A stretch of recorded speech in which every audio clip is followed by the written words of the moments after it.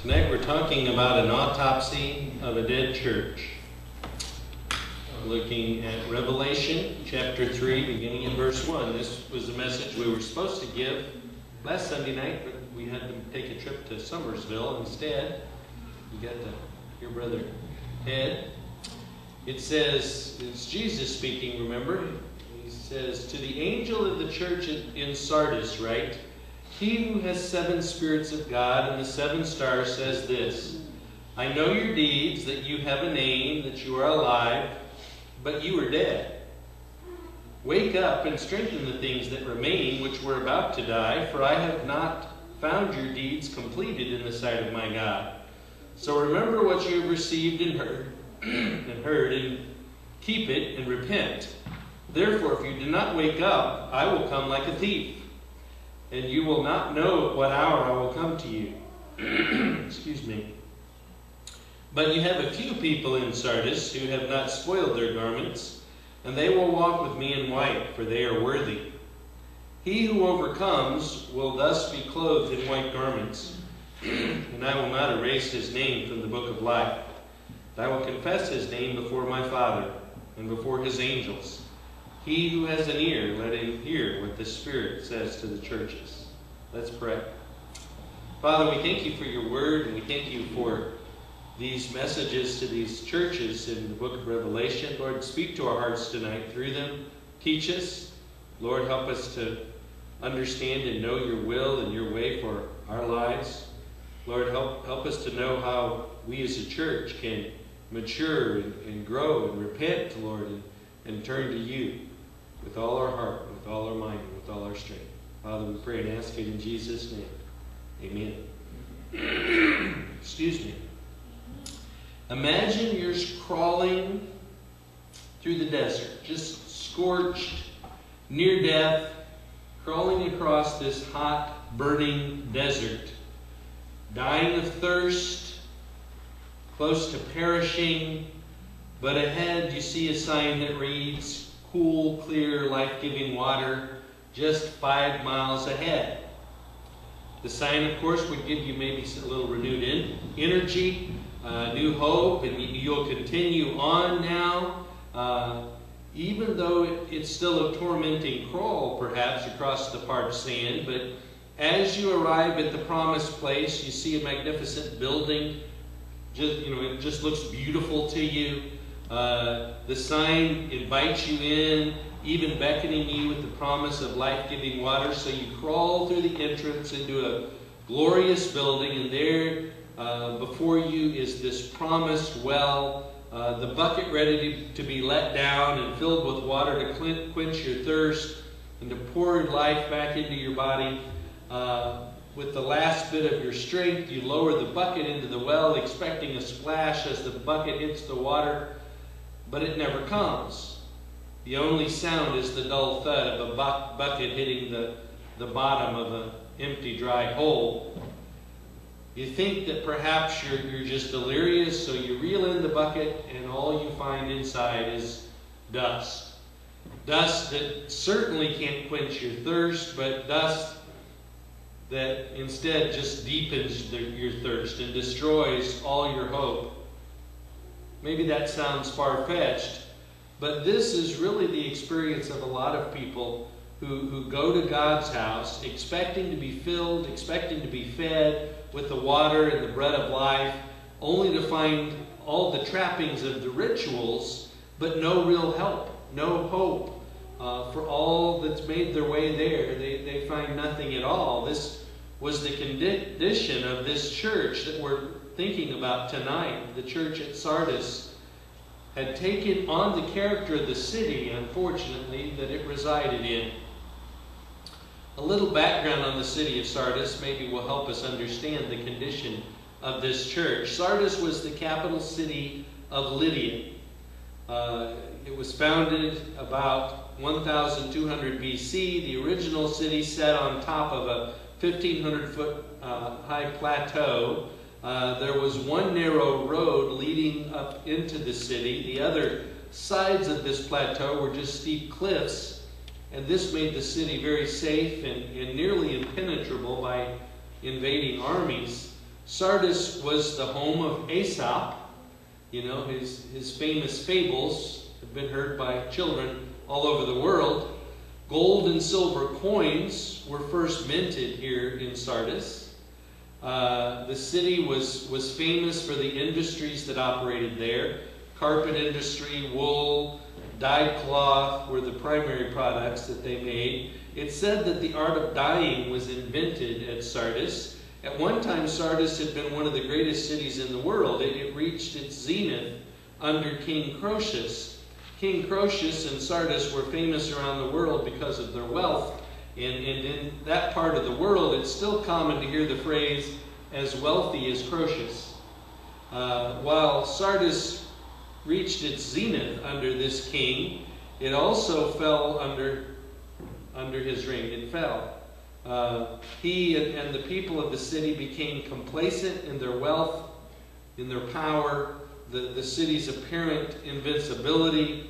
When that reign where Sardis, or in that region, in that area of the country where Sardis was located, when it came under attack by Cyrus, the Persian king, King Croesus and his people retreated to their city, believing they would be safe there. But one night, one of the Persian soldiers saw a Sardinian soldier drop his helmet over the wall of the city, and he watched as that soldier followed a hidden path down the side of the mountain to retrieve his helmet. Well, they learned the secret of how to get there, in other words. And so when nightfall came, Cyrus and his troops followed that hidden path up the side of the mountain and entered the city while the guards slept and ended up conquering Sardis. Sardis regained eventually some of its former wealth under the reign of Alexander the Great, but was invaded and defeated by Antiochus the Great, who also entered the city at night while the guards were sleeping. Seems to be a recurring problem for them. When the Romans came, Sardis was still a wealthy, powerful city, but it really was just a shell of its former self. And by John's day, when this book of letter here in Revelation was written, Sardis was just a shell of what it had been. The people had grown lazy. They were degenerate, immoral, complacent. It was a dying city because of their apathy, because of their indifference. The city was proud of its past and proud of its reputation, but its reputation was really all it had left at this point. And for all intents and purposes, the city of Sardis was dead, even while it lived. Apparently, the church in Sardis had adopted the same atmosphere of the city. It had become kind of a thermometer that registered the temperature of the city instead of a thermostat. Instead of being the thermostat it should have been that would change the temperature of the city. They were just registering what it was. It's to this church that had become lazy and apathetic and complacent that the Lord Jesus comes in this letter. Just as surely as the city of Sardis was dying, the church was dying as well. And Jesus has no words of commendation for this particular church. But he does have some words of counsel. And I'd like for us to look now tonight at our Lord's words to this dying church. There's a word of warning for us, I think, in these verses as well. And let me remind you, these letters can be viewed three ways. Practically, these letters were written to real churches with real issues. Prophetically, these letters picture the church at various stages in history. This particular church it's been suggested, pictures the period between 1500 and Jesus' eventual return. It pictures the Protestant Reformation. It pictures dead orthodoxy. It pictures the state of many churches in our world today. We describe them as plateaued and declining. And then thirdly, it also suggests a personal thing. These letters have something to say to every church and to every believer who comes under the sound of their message. I want to consider the words of Jesus to this church tonight and see that he has something to say to them and therefore has something to say to us as well. Let's listen in as Jesus, the great physician, performs this autopsy of a dead church. To begin with, we hear the great physician's pronouncement in verse 1. 3 parts to his pronouncement. First, he comes proclaiming his deity. He comes to this church as someone who, it says, has the 7 spirits of God, as one who was holding the 7 stars. These 7 spirits of God, of course, refer to the Holy Spirit in his complete ministry. The 7-fold ministry of the Spirit is defined in Isaiah 11:2. It says, "The Spirit of the Lord will rest on him, the Spirit of wisdom and understanding, the Spirit of counsel and strength, the Spirit of knowledge and the fear of the Lord." In his hand is the plenitude of the Holy Spirit, the completeness of the Holy Spirit. It's a reminder to the churches that we're to operate not under the power of our own human skill and in our own human leadership and organization, but we're to operate under the awesome power of the Holy Spirit. And when the church walks in the power of the flesh, surely will fail. But when we walk in the power of the Holy Spirit, there will surely be success.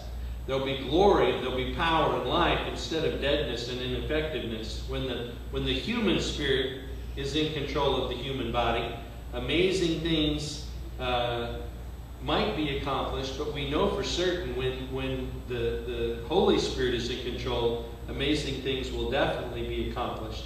For instance, a pianist can sit down at a keyboard, perform thousands of delicate, precise movements that will produce beautiful music. However, let that same pianist suffer some injury that leaves the arms paralyzed and the mind no longer in control of those arms and hands and fingers. And then try as he might, the human spirit can't will the hands to make music. So too, when the Spirit of God is in control of the members of the church, great things can then be accomplished. However, when he's not, the result is paralysis and nothing can be accomplished for God. These 7 stars are the pastors of the churches. They're the messengers who bring the people the Word of God. And Jesus appears as one who has everything the church needs in order to succeed. His Spirit has all the power the church has needed. His Word has all the direction that the church needed.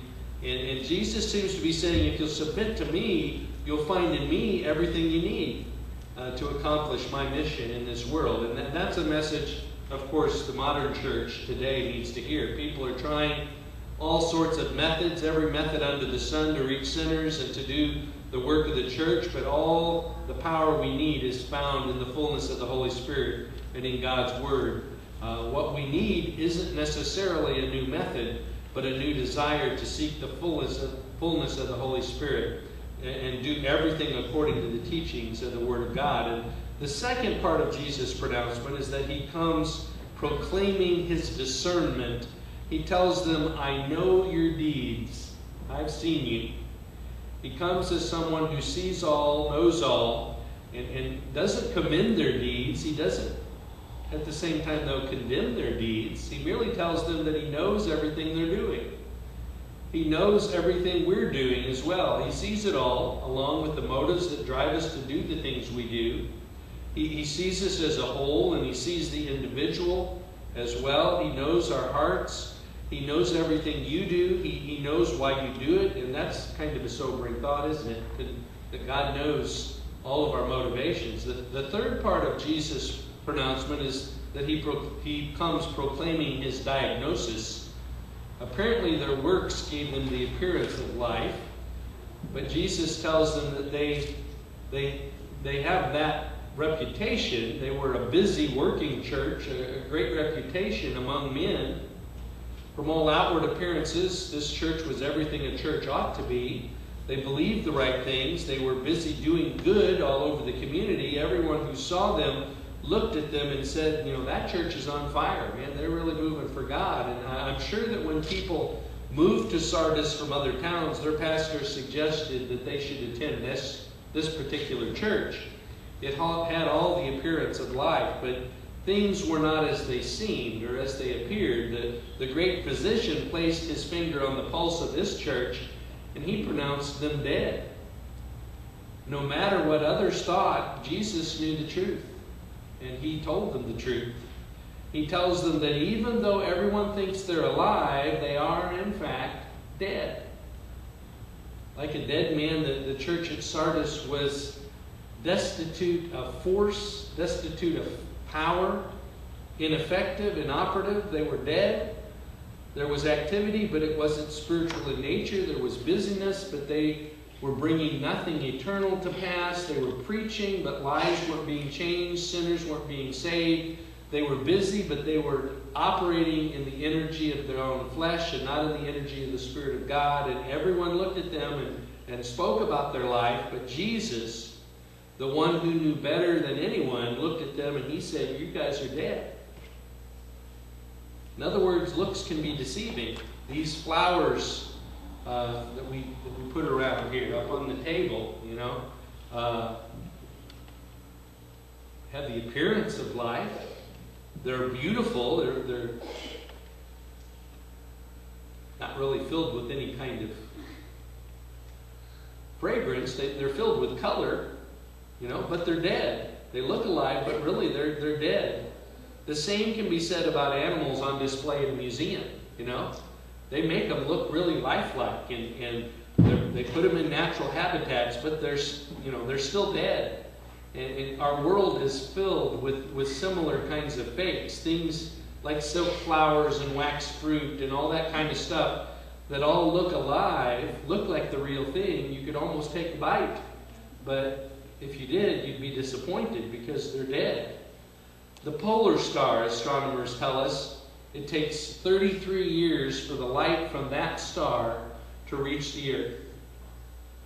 That's what science says. And if that's true, for all we know, the pole star might have burned out 20 years ago. We wouldn't know it for another 13 years because it takes 33 years for the light to get here. It looks like it's still there when you look up in the night sky and there's no clouds. But it may not be. It could be a dead star. And many churches seem to be in that same shape today. They have all the appearance of life, but the great physician has placed his finger on their pulse and knows the truth. His finger is on the pulse of Temple Baptist Church today. My question is, what do you think? Does he feel a pulse? Is it strong and steady, or is it weak and failing? What does he know about our church that we may not know? Here are some signs that a church is dying. It says, a dying church rests on its past accomplishments and is satisfied with its present state. A dying church is more concerned about their rituals and their formalities than they are about spirituality. A dying church is more concerned about social change than they are about seeing people changed by the power of God. A dying church is more concerned with material growth than it is with spiritual growth. A dying church is more concerned with pleasing men than it is with pleasing God. The dying church clings more tightly to its creeds and confessions than it does to the Word of God. A dying church is one that loses its conviction that the Bible is the Word of God. Those are just some of the signs I've seen and read about a dying church. And here are the signs of life in a church. Let's focus on these. Growth. All living things are characterized by growth, and as long as you and I live in the bodies that we're maturing, we're changing, we're growing, and the problem is that when growth stops, it means we're dead, and the church is no exception. When people think of growth in the church, they immediately think of numerical growth, and I think that is certainly a strong part of it. But the primary way a church demonstrates life is through spiritual growth, the individual members growing. A church that's alive continues to develop spiritually. When a church ceases to grow spiritually, it degenerates and dies. A second feature is harmony. When a physical body develops problems, it's because there's disharmony in the body. Cancer is a good example of that. Some of the cells become infected by the cancer and they attract other cells in the body. And if that's left unchecked, the result will be disintegration and death for that body. And the same is true in the church. When a church is alive and well, there'll be unity, there'll be harmony in the fellowship. When there isn't then the body is diseased, it's headed for trouble, unless the infected parts come back into harmony. When a church becomes fractured, it's headed for disaster and for death. Thirdly, a third feature is emotion. We see this in the physical realm. Because I'm alive, I can laugh, I can cry, I can feel pain, I can feel joy. I have emotions, and they demonstrate the fact that I'm alive. When a physical body dies, one of the clearest indications is the total lack of emotion now. The face doesn't change. You know, the muscles no longer function to show that emotion. The deceased person doesn't show one sign of emotion, and they can't. Of course, they're dead. Again, the same is true in the church. A living church is an emotional church. Now, some more emotional than others. There'll be times when we all laugh together. There'll be times when we weep together, when we shout together, when we sing together, when we hurt together, when we pray together. In other words, when there's life, there's emotion. Another sign of life is motion, movement. Physical bodies are bodies in motion, and one sure sign of death is the absence of motion. When there's life in the church, there'll be motion. There'll be movement. You know, some people worry about children. I'd like them to not be terribly loud, but I'm not too bothered by children in church, because that is a sign of life, and that will also give us a lot of evidence of motion. And the church then, you know, is active in the world, doing the work of the Lord through this motion. So how do we measure up? Do we exhibit the signs of life or the signs of death? I don't think we're dead, but I do think we could show more signs of life than we do. Okay, we first heard the physician's pronouncement. Next, let's listen to the great physician's prescription here. This church in Sardis, it's obvious, is in pretty sad shape, but there's an indication here that not all is lost yet. It appears there's still hope for them to make some changes and get back to what they need to be. And to begin with, they're commanded to wake up. They're told to wake up. And literally this means that they're to stay alert. This church is a church with a glorious past. They've allowed their past success to lull them into this state of complacency and spiritual slumber. But Jesus calls on them now to be vigilant, to be attentive. His command is for them to wake up and realize the victories of yesterday are not sufficient for today. And the people in Sardis would have understood exactly what Jesus was talking about. As I mentioned earlier, Sardis was located on the top of this mountain, essentially, this plain, but there were cliffs on the side, so it was like a mountain. And it had one entrance on the southern side, which was the only way you could get into the city in the old days. And therefore, all that Sardis had to do was to put a detail at that place, and a detail of soldiers, and have them watch the city and guard the city. But on 2 occasions, as I mentioned in their history, they'd been invaded by their enemies because they felt secure, and so secure, believing their hill was impenetrable, the guards went to sleep on the job. And in 549 BC, the soldiers of Cyrus scaled the parapet, and then again in 218 BC, Antiochus the Great captured Sardis because of this soldier who slipped over the walls while the sentries were being careless. And when we allow ourselves to sleep and become careless in this way because of what we've enjoyed in the past, we're going to find ourselves conquered by the enemy. This happens far too often in the churches. A church will struggle in the beginning of its life, and the core group who founded that church will have to work and pray and witness and give and yield to God to see the church stay alive and then eventually grow. And over time, more people come in and more money comes in and buildings are built and more staff and the good services are enjoyed by all the people. And yet, in the midst of all these good things, something terrible can happen. The church begins to lose the vision that made them so strong in those early years, and they become content to just kind of sit back and enjoy the fruits of their labors. And while we ought to be thankful for what the Lord has done for us, we'll never reach a place where we can let up and retire. There's no time to look back to yesterday. Our vision ought to be for today and for what God has for us tomorrow. You know, look around. We're aging. Who'll take our place? Look around. What is our vision for the future? We need to look around at what's going on, and we're satisfied with what we have, and we've lost the fire that made us strong. We have to fight this tendency to become still and satisfied and complacent and apathetic. The second part of the prescription is that they're told to work.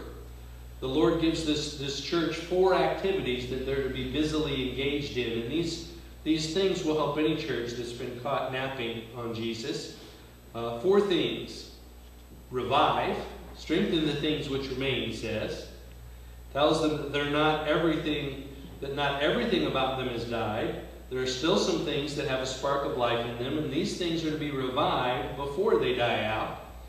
The phrase, which were about to die, literally means that are knocking on death's door.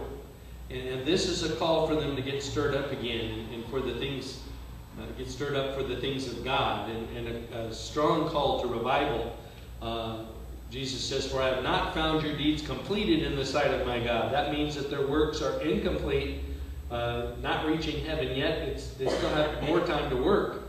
They have some things in their midst that are good, but there are works that need reviving before they'll make an entrance into heaven, before they'll make an eternal difference for heaven. They were singing, they were praying, they were preaching and giving, but their works weren't accomplished yet. There was still more to do.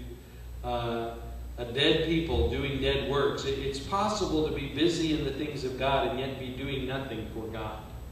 And that certainly describes what was going on with them. And unless our works are complete, they'll never reach heaven, and there'll be no glory for God in heaven until we accomplish those things.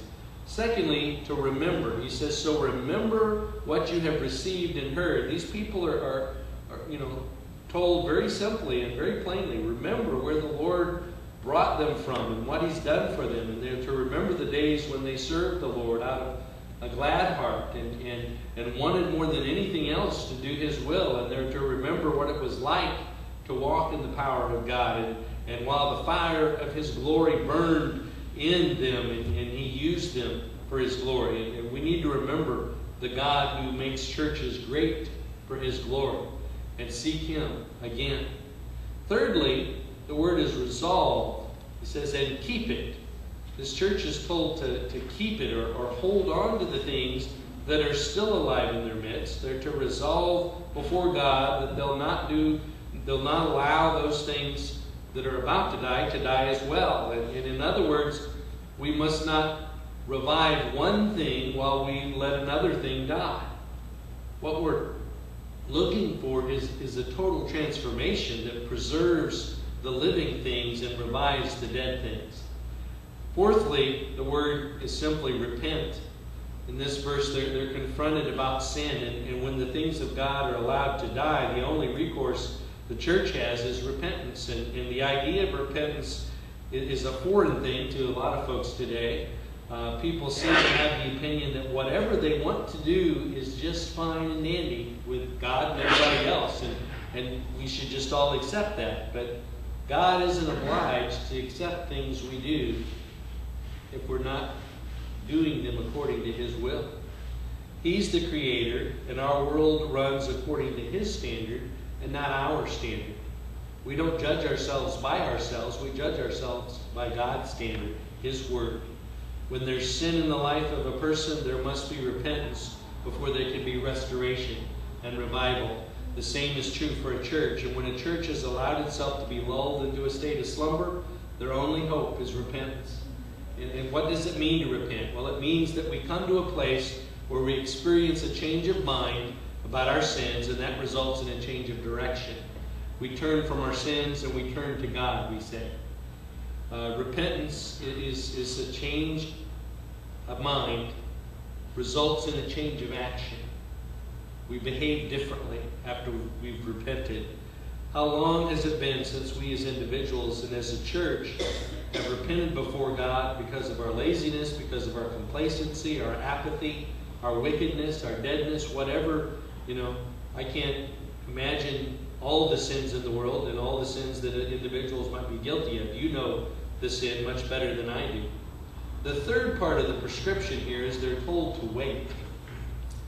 He says, I will come like a thief, and you will not know at what hour I will come to you. The church is told that if they won't do the serious work of changing themselves, the Lord's going to come into their midst, take away the things that remain, and that church will be totally and fully dead at that point. And he says, like a thief, he'll come in, take the best. They'll not even know when he comes and when he goes, and they'll be in this state of total death. Many churches are in that condition already today. When the call to repentance came from the Lord, they ignored it. They came, he came into them in a swift judgment. And now they function the same way they always have. They have services, they have preaching, they have outreach ministries, they give to missions, but they're dead. They're ineffective. They're not changing lives for Christ. They're merely going through the motions. They have no gospel. They've done away with it. There's no life in their midst, and Jesus has pulled the plug and pronounced them dead. And that's a situation we, of course, want to avoid at all costs. So first we heard the great physician's pronouncement. Next we heard the great physician's prescription. Finally tonight we hear the great physician's promises. Two promises. Number one, his promise to the remnant, verse 4. As bad as things were in Sardis, there were some there who were saved and seeking to serve the Lord the right way. They're given the Lord's promise that they'll walk with the Lord in white. It says they've lived out the truth in this world, and they can be confident that they'll share in that glory in the next world. White raiment, of course, was worn in Roman times during festivals, during times of celebration. It was a symbol of purity, of victory, of festivity. What a wonderful promise we have here to the faithful members of that church. He says, essentially, you folks are standing faithful. You haven't defiled your garments with the deadness that exists all around you, and you're saved, and you're serving, and one day you'll walk with me in heaven, and it'll be a time of victory, a time of festivity, a time of purity, and that's his promise for those who are saved by his grace. Promise number two is his promise to the repentant. He tells the rest here that if they'll repent and turn to him, they'll receive some very precious promises. He who overcomes, he says, will thus be clothed in white garments. They'll be made pure and victorious as well. And I will not erase his name from the book of life. They'll be made secure in the relationship with the Lord and have that promise of eternal life with him as well. And we see that the majority of the people in the church at Sardis weren't just cold. They were totally out of God's will. They were lost and dead sinners in need of salvation. Jesus comes to them and gives them an opportunity to be saved. The last part of verse 5 says, I will confess his name before my Father and before his angels. In other words, someday Jesus will usher his redeemed ones into the very presence of the hosts of heaven, the very presence of God himself, and say, this is one of mine. He wasn't, or she wasn't ashamed of me, and I'm not ashamed of this one. One of my favorite preachers is Vance Havner, and he once commented that ministries often begin with a man who has a vision. That vision is captured by others and becomes a movement. As the movement, he says, gains followers and momentum, it becomes a machine. And after a while, people forget all about the vision, and what was once a movement becomes nothing more than a monument to a man in a glorious past. There's always the danger that any church can die, he says. As Dennis Lyle has so eloquently written, tragically, many churches are dead. Like the rotting carcass of Lazarus, these church bodies have the foul stench of death upon them. They have the appearance of life, but they are in actuality dead. Their sanctuary is a morgue with a steeple. They are congregations of corpses. They have undertakers for ushers, embalmers for elders, morticians for ministers. Their pastor graduated from the cemetery. The choir master is the local coroner. They sing embalmed in Gilead.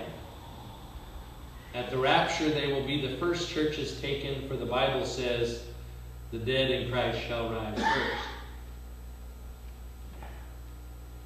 The great physician has his finger on the pulse of the church, and on that pulse of every member of the church. And what does his touch reveal about us, about our church, about us as individuals? I want to challenge each of us tonight to examine our hearts, examine the life of our church, but it begins with us as individuals. Every revival, every great awakening begins with one person saying, I'm going to draw a circle on the floor, step into it, and say, God, revive everybody in here first. And then you'll be capable of praying that others would be revived as well. What does he reveal to us tonight? If he's spoken to you, the altar's open. We all need to commit and to turn our eyes on him and ask him to make a difference in our individual lives, to make a difference in our church life. Let's stand together and commit to the Lord as we sing, Turn Your Eyes Upon Jesus.